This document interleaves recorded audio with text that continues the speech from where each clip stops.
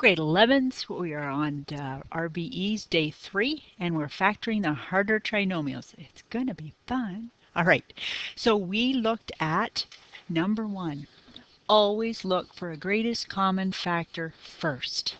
Secondly, see if it's a simple trinomial, which is where we have a trinomial that looks like x squared plus bx plus c.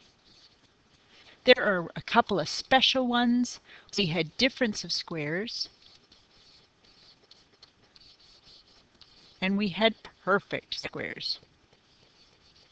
Spelling is not a deal. Today, we're looking at trinomials where you don't have a 1 at the front. This one has a 2, this one has a 3, and so on. So our process is a little bit more involved, but the goal is the same. We want to take that trinomial, to factor it, we're going to write it as a multiplication. So I know that I want my answer to look like that. But because I have a 2x squared at the beginning, it's a little bit more complicated. The only way I can end up with 2x squared at the beginning is to split it to 2x and x. But I have to be careful.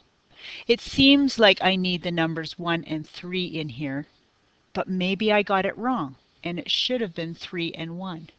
And that will make a great difference as to what I will get for my outside-inside, depending on where I put the 1 and the 3. So we have a process that allows us to get the numbers in the right order, all like we want, called decomposition.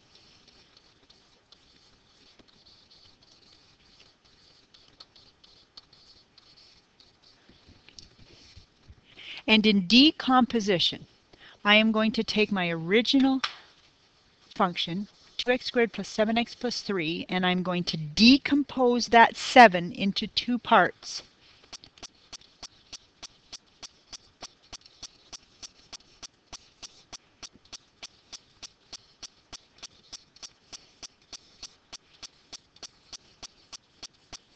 So I'm going to decompose that 7 into 2 parts such that the 2 parts add to 7. That's my outside-inside again. Multiply to, this time it's not just the 3, it's 6. And that is from the lasts. So I want 2 numbers that add to 7 and multiply to 6.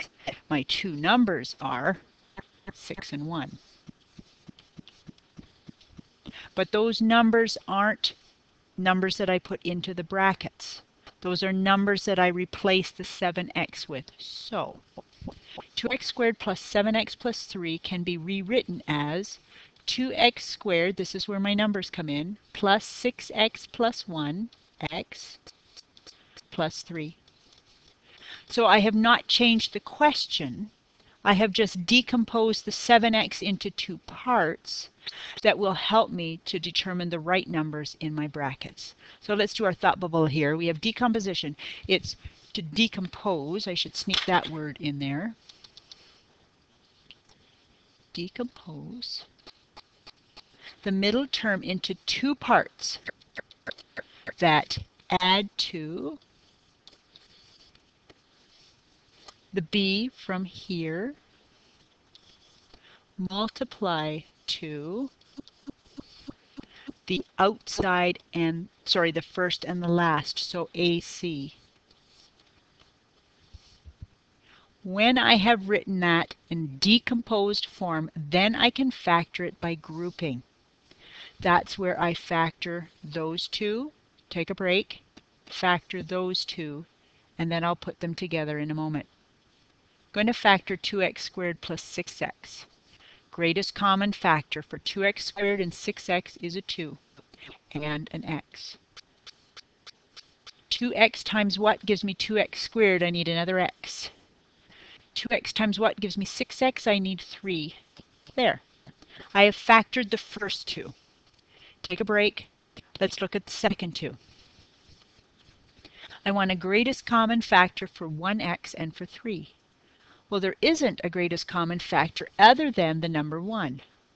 So I'll write my 1, and I'll write an x and a 3, and I have found the greatest common factor, such as it is, for the first 2 terms and for the oh my goodness, look at that. The 2 brackets are identical. So for those 2 big messy piles, my greatest common factor is the x plus 3. And the other bracket is the leftovers. Because I have multiplied x plus 3 by 2x for the first pile, and I've multiplied the x plus 3 times 1 for the second pile.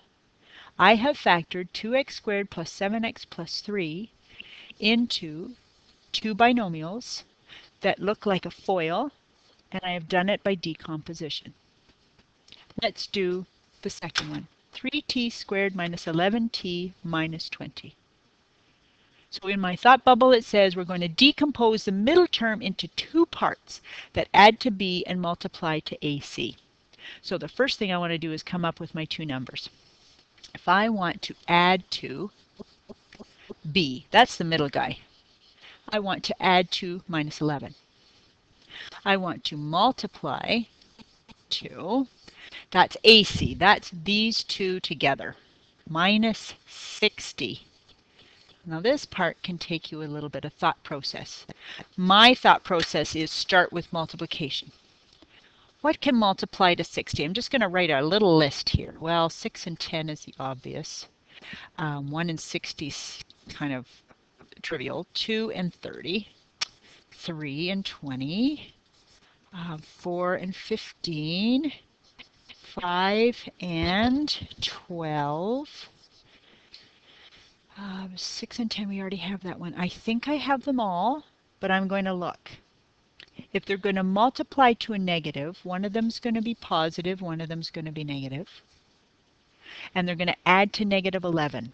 So the larger one is going to be negative. And the 2 numbers need to be 11 apart. Those are my 2 numbers.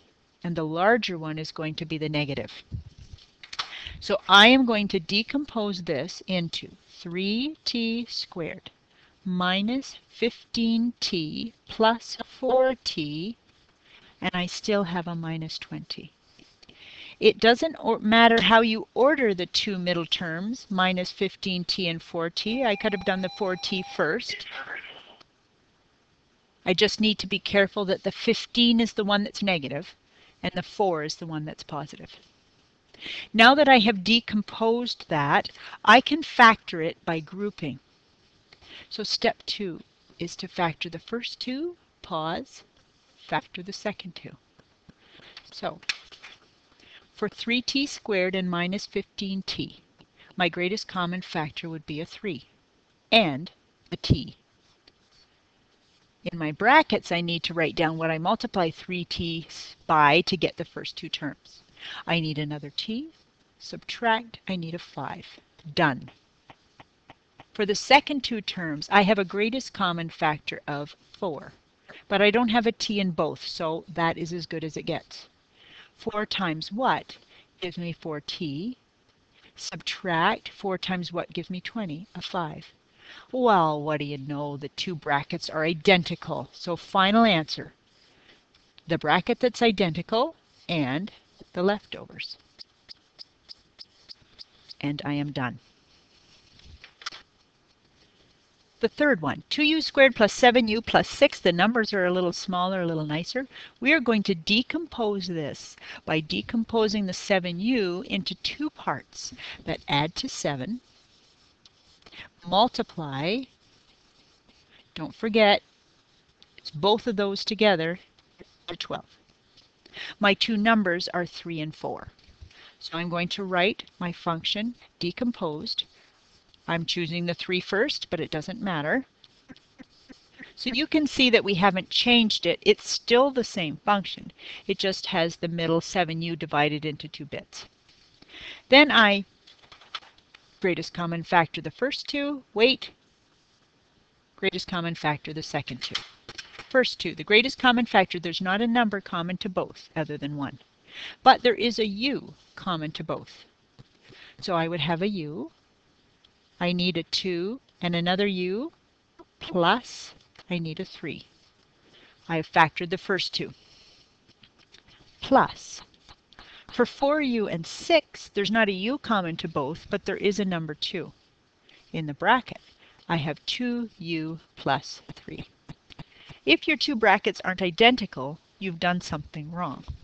Final answer is the identical bracket and the leftovers. If you do a FOIL on 2u plus 3 times u plus 2, you will get 2u squared plus 7u plus 6. This would be a really good place to stop and do some from pages 83 and from course notes 5 to 7, Snidely, Boarding House, and the Old Lawyer.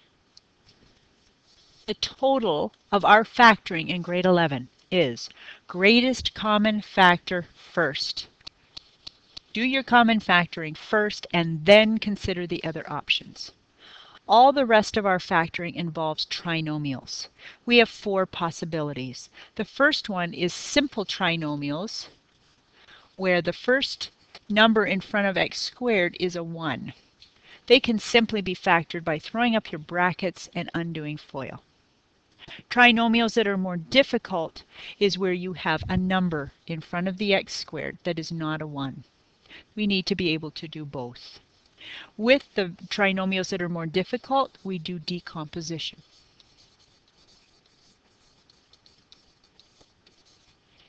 It can be very helpful to keep an eye out for the special cases, particularly the difference of squares. Difference of squares look like something squared subtract something else squared. And they can easily be factored as the square root of the first add the square root of the second, and the square root of the first subtract the square root of the second. Perfect squares are less easy to memorize, but it is something you could certainly consider. If you have something squared, and you end with something squared, and in the middle you have twice the square root of the first, the square root of the second. That can be factored very nicely as x plus square root of the last, x plus square root of the last. Keeping that in mind, we're going to do some factoring where we have everything thrown at us. First one, 3x squared plus 6x minus 15. My thought process is there a greatest common factor? Always do that first. Yes, there is. A 3 divides into all of the terms, but there is not an x in all 3 terms, so only 3. Write in brackets what I would multiply 3 by to get what I started with. X squared plus I need a 2 and a 5. Next, I would consider if there's anything further I can do to factor this, and there very likely is. It looks like x squared plus 2x minus 5 is a simple trinomial, which means I can put up 2 sets of brackets and undo FOIL to factor it. For firsts, I need an x and an x in the brackets to get an x squared. For my lasts, I need 2 numbers that multiply to minus 5, and those same 2 numbers should add to 2. Are there any 2 numbers that multiply to minus 5 and add to 2? The only 2 numbers that multiply to minus 5 are 1 and 5, and one is negative and one is positive. Those never add to 2. So I am not able to factor further. So I was done at line 1. But my thought process is I should always try. All right, the second one. X squared minus 8x minus 12. I need to decide whether there is a greatest common factor for all 3 terms, and there is not. So I need to look second. Is there a 1 here or another number? It's an invisible 1, so it's a simple trinomial. 2 sets of brackets. I am trying to undo FOIL. For a simple trinomial, I need an x and an x at the beginning for the firsts. For my lasts, for my numbers, I need to multiply to 12, lasts, add to minus 8. That's the outside inside. All right. To multiply to 12, I could use 1 and 12, 2 and 6, 3 and 4, and the only one of those pairs that adds to 8 in any sort of a way is 2 and 6. If I want to multiply to a positive, I have two choices. Choice 1 is positive, positive. Choice 2 is negative, negative. Which of those two choices would add to negative 8 would be choice 2. So I am going to use negative 2 and negative 6 in my factoring. Let's do a quick FOIL in our heads. X times x is x squared. Outside is negative 6x, inside is negative 2x. And last is positive 12. X squared minus 8x plus 12. When I simplify this, I did it.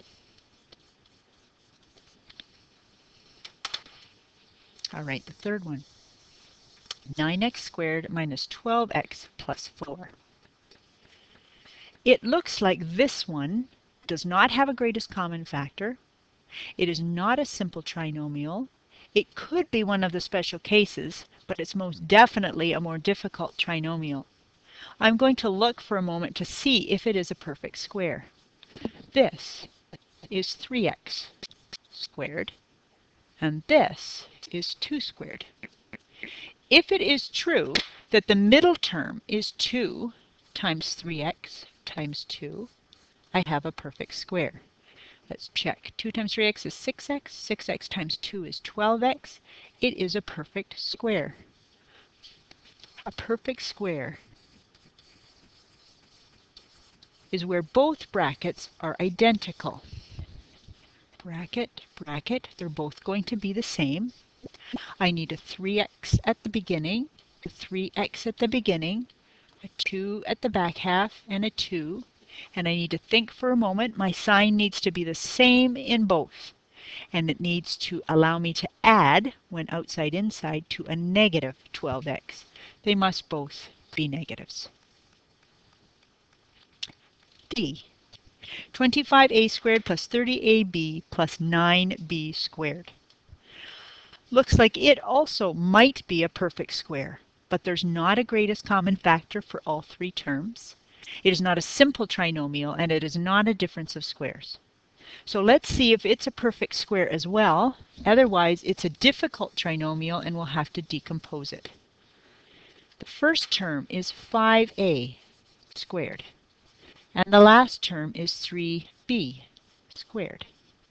If it is true that the middle term is 2 times the 5a times the 3b, we have a perfect square. 2 times 5a is 10a. 10a times 3b is 30ab. Yes, it is also a perfect square. That means my both brackets will be identical. Where the beginning of the bracket is 5a, and the back half of the bracket is 3b. And to keep them identical, I need to decide whether it's positive, positive, or negative, negative. Since everything is positive, it must be positive, positive. A perfect square. E. X to the fourth minus 9y squared. I would look for a greatest common factor, and there isn't one other than 1. The giveaway with this one is that there's only 2 terms, and there's a negative sign. So it appears to be a difference of squares. Difference of squares are awesome if you've got a good memory. The brackets have the same terms front and back, but one is positive, one is negative. I need the square root of the first term for firsts in both brackets, so x squared times x squared would give me x to the fourth. At the back half of my brackets, I need the square root of 9y squared, so that would be a 3y and a 3y.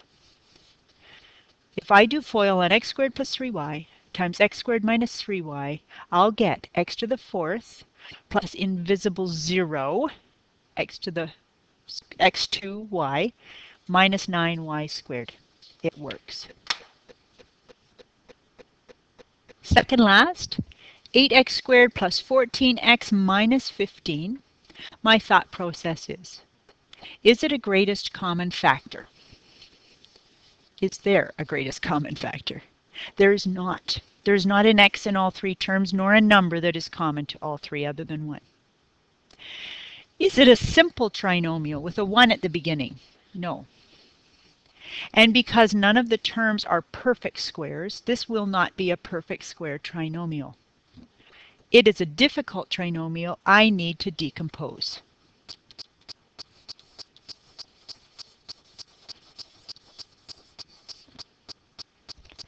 For decomposition, I need to break the 14x into 2 parts. These 2 parts need to add to 14. And they need to multiply to, don't forget, outside and last, minus 120.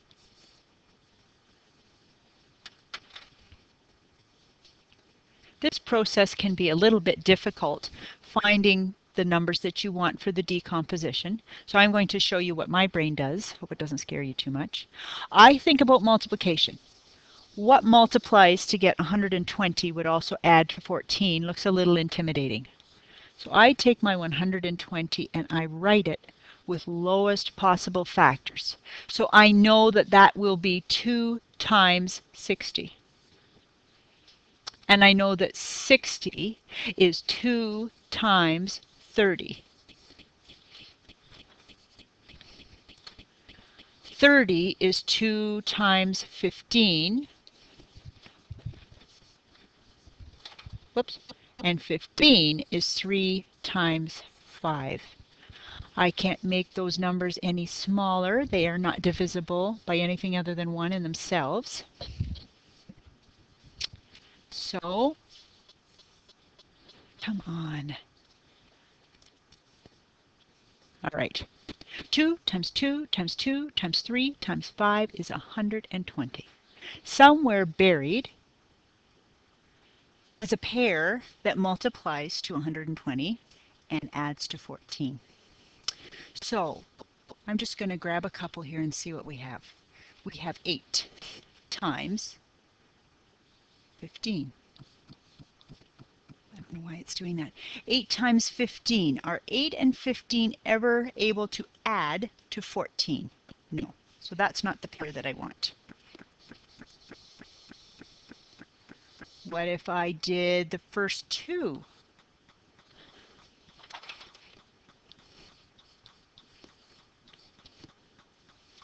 The first 2 times the rest. 2 times 3 is 6 times 5 is 30. 4 and 30 ever able to add to 14, and so on till I get the right pair. As I kept playing with my factors of 120, I came up with the magic pair. 6 and 20 multiply to 120 and add to 14. I need them to multiply to a negative, and add to a positive. So I need one of them positive, one of them negative, and the larger one will be positive. So negative 6 and positive 20 are the 2 numbers that I've been looking for to decompose. I'm going to decompose the 14x into the parts minus 6 and 20. So I can rewrite 8x squared as 8x squared minus 6x plus 20x minus 15. That was the hard part with big numbers, is to come up with the right 2 numbers to decompose the middle term. But now that I've got it, I factor the first 2 and then factor the last 2. 8x squared minus 6x has a greatest common factor of 2 and x. In my brackets, I would find 2x times 4x gives me 8x squared minus 3 times 2x gives me the 6x. Pause. Let's factor the second 2. For 20x and minus 15, my greatest common factor will be 5. In brackets, coincidentally, and we know what we're looking for, it is, again, 4x minus 3. Final answer, the common bracket and the leftovers. I have fully factored 8x squared plus 14x minus 15 by decomposing. The last one, 14x squared plus 40x minus 6. I look for a greatest common factor first. There is one. There, now I can see it a little better. There is at least a 2 that divides into all of those. Yep, just 2. So my greatest common factor is 2, and I will give you a mark for that. 2 times what? Gives me what I started with. 7x squared plus 20x minus 3. I need to consider then if I can go any further. The bracket is 7x squared plus 20x minus 3 is not a simple trinomial, a difference of squares, or a perfect square. It's one of the ugly guys. So I need to decompose 7x squared plus 20x minus 3 in order to factor it. I need to find two numbers that add to 20 and multiply to minus 21. Multiplying to 21, I could use 3 and 7. Well, that's never going to add to 20, so that's not it. I could do 21 and 1. I think that's the only other choice. And that can add to 20 because I am multiplying to get a negative. 1 is positive and 1 is negative. So 21 and negative 1 does add to positive 20. So I'm going to decompose my bracket, and I'm going to leave it in brackets because it's going to get a little hairy here. Plus 21x minus 1x. There I've decomposed the 20x. Subtract 3, bracket. I am going to factor that pair and then that pair. I know my goal is to get the same thing in both brackets. So I know what I'm aiming for. Equals 2 times the first two. My greatest common factor for 7x squared and 21x is 7x. Bracket, bracket. 7x times x and 7x times 3 is that factored. The second two are both negative, but I know in the back of my brain that I want my bracket to be the same. I want it to be x plus 3. And I can get that if I take out a common factor of minus 1. So it's like I'm cheating a little bit. Final answer. I still have the 2. And then I have two sets of brackets. One with the common bracket, which is x plus 3, and the other with the leftovers.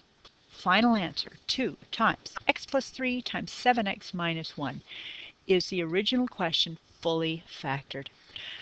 Page 83, number 5, and your course notes about toothpaste, police, balloons, and Paris are all a mix of factoring, and you need to be able to be proficient at all types of factoring.